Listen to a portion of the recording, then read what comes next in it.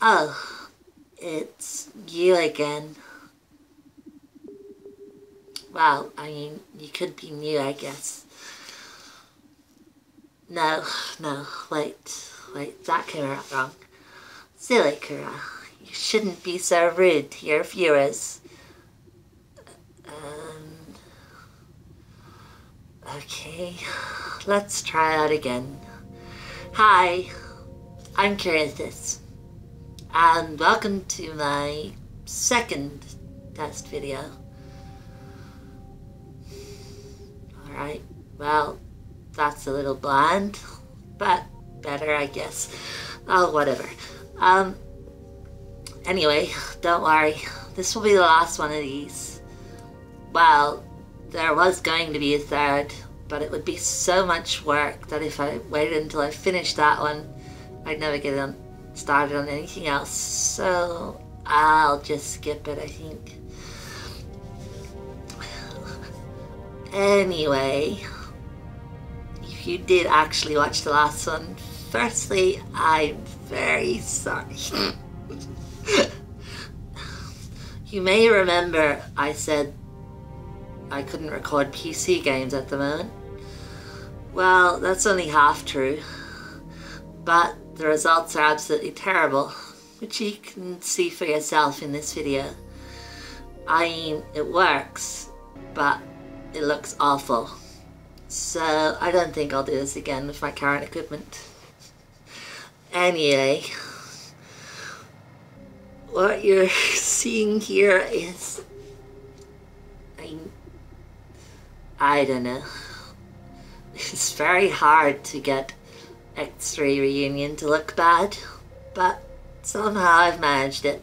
It's a beautiful game, but the recording process I need to use was pretty much ruined anything that's good about it. Yeah, so it's got a bit further in than I had hoped, but what are you going to do? It's what happens with an intro like that. Maybe I should work on that. Anyway, here you see flying past that ship in the background is Kura's Joy. You can see the little one in the foreground is just about big enough for a single person, so you can imagine how large that one behind it is. X3 can be a lot of fun, but it can also be really dull. I mean, I probably won't put it in any videos because it's just not going to make for particularly interesting videos. Pretty ones, but not interesting. Also, it's just so time consuming. It's not a game for people with small amounts of time. And Kura's Joy there is that's a station transporter, and those cost about 30 million. Now you may be wondering if that's a lot. Well, let me put it this way, to get 30 million, I had to play the game for 220 hours to be able to afford it. And I mean, it's not even close to the most expensive ship in the game, and in principle you can have huge fleets of them. But I dread to think how much time it would involve to get there. If this took 220 hours, what's this going to take to have a fleet of carriers or destroyers? They cost between 120 million and 300 million to equip. But anyway, it's a fun game if you've got the time. Otherwise, it's kind of dull. I do love that ship though. So beautiful. So is everything else about the game. I don't know what I was thinking of the editing here. I recorded way too much footage and I just couldn't figure out how to squeeze it all in, so probably Hexagon. The editing in this is just going to be completely terrible. And why did I even bother to record Super Hexagon? I mean, I know I was trying to check different recording materials, but of all the things I could have picked, that seems like really stupid one. Anyway, now you get to watch me suck at this. Game over. I mean, it is a game where you scoring lasting for 5 seconds is already an accomplishment, but still.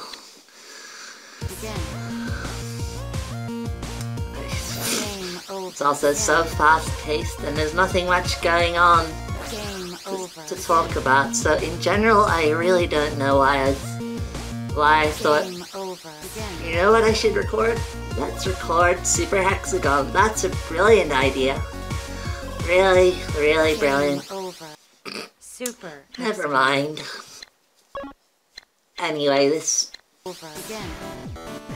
actually started from 2 different recordings, which were done using slightly different methods, but I think along the way all the video editing and YouTube uploading and everything else has just turned it into unidentifiable mush, so makes no difference which of those 2 methods I use. Speaking of which, a lot of this is recorded by the most stupid way you can possibly think of. I mean, it's a good idea in principle, but not with the equipment I'm using. I have a old computer with S-Video out.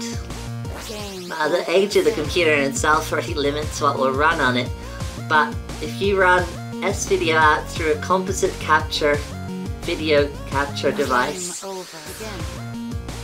you create this horrible looking mess. Not to mention that you're going from progressive scan video to interlaced video and back again. That's just great, isn't it? There is... why did I put in so much of this as well?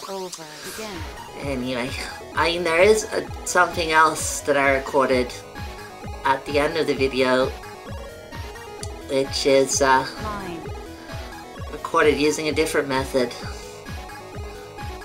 And the results of that are a lot better, but there were some really annoying headaches with that too.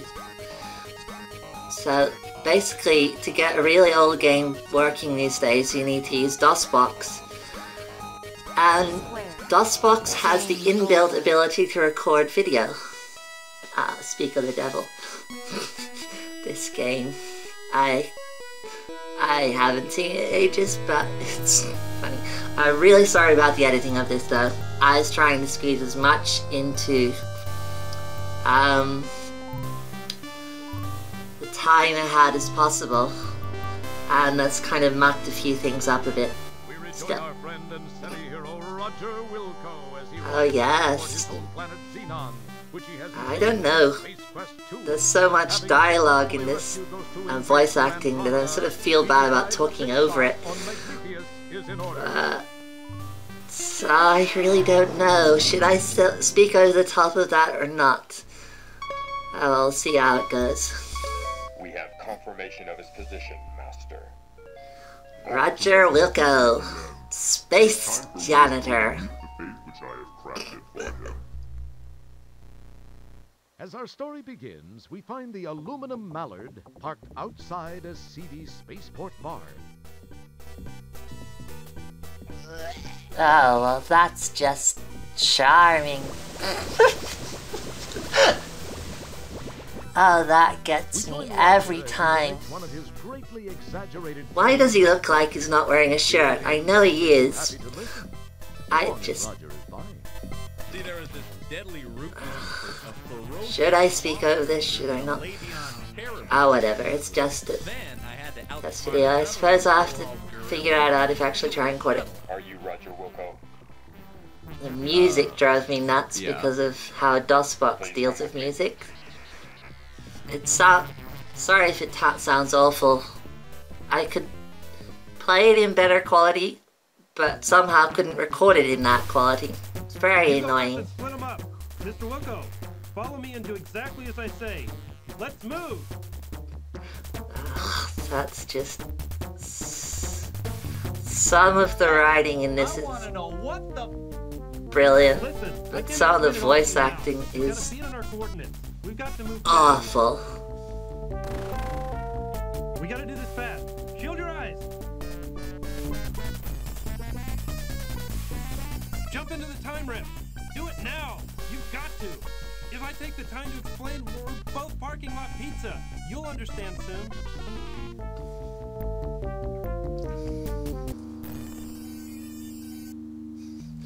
Yeah, so this is way too much editing in this. Sorry about that.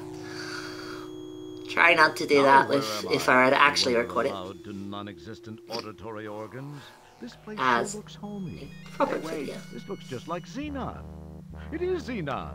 It's really a pile. Along with the changes induced by an armed conflict, the city looks different, more modern, with a heavy dash of post-disaster seasoning. Casually glancing at the status line, you happen to notice that you're in Space Quest 12. What's happened?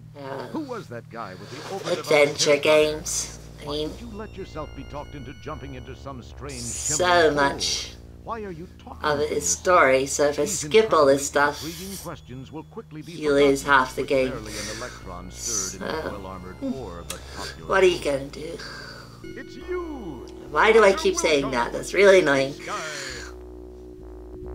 Decaying and destroyed buildings now house the apparently non-existent population of Xenon. A twisted and broken expanse of cityscape stretches south from here, negating possible travel plans in that direction. You are in the southern area of a rare clearing in this destroyed cityscape. Your home, as you remember it, does not exist in this period of time. A huge boil of a structure clogs the horizon. A brightly Charming colored descriptions. mechanical hare wanders about. The hare, anticipating No, why would you be able to catch it? in the open, barehanded, won't come anywhere near you. The rubble is rough and jagged. No sense in risking injury this early in the adventure. We'll get to that in due time. The snappy scent of freshly chopped buildings fills the air. Gotta love a game where you can sniff and detect the lick aroma of things. very old I mean, what is even the point of being able to lick something other than the comedy value? The street. Finding the taste unpleasant, you quickly swallow it. What a smart person you are. Hey, keep your hands off yourself. This is a family game. Oh, is it now? Centrally located in Is that why you have all the suggestive clear area jokes? on the surface of this city. This was a busy intersection of commerce when times were happier and life, well, just existed. An odd structure looms in the distance. I think we're looking at your basic surface transportation intersection. Yes, how to state the obvious in a really weird way. Clog the north. In the distance, the skeletal remains of once proud structures jut weakly into the chemical-laden atmosphere. It smells like the remains of a flourishing civilization blasted to smithereens by an evil entity of immense power. How Doesn't does taste that half even... bad, considering what it smells like. The taste of the street Ew. brings to mind all those wonderful times as a child that the local bully ground your face into the asphalt. I feel like I should be... Craters from incoming ordnance and gouges from fallen debris are the only deviations in an otherwise smooth surface. A hazardous accumulation of unstructured structures blocks safe passage to the north. The old Bank of Xenon building held up fairly well. Maybe this isn't actually a They turned Roger great down game for a loan once. for It this. tastes like all the other sidewalks you've ever tasted, weirdo. Okay, you Can't get a word in, can I? It tastes Not without okay, talking over but you something. generally prefer your rubble extra chunky, as is often the case That- with road design. That's my own fault for editing it this way. I'll have to rethink that in future, won't I? Never want to put your tongue on again. Anyway, it's time to go. Bye-bye. We're glad you could play Space Quest 4. As usual, you've been a real pet load.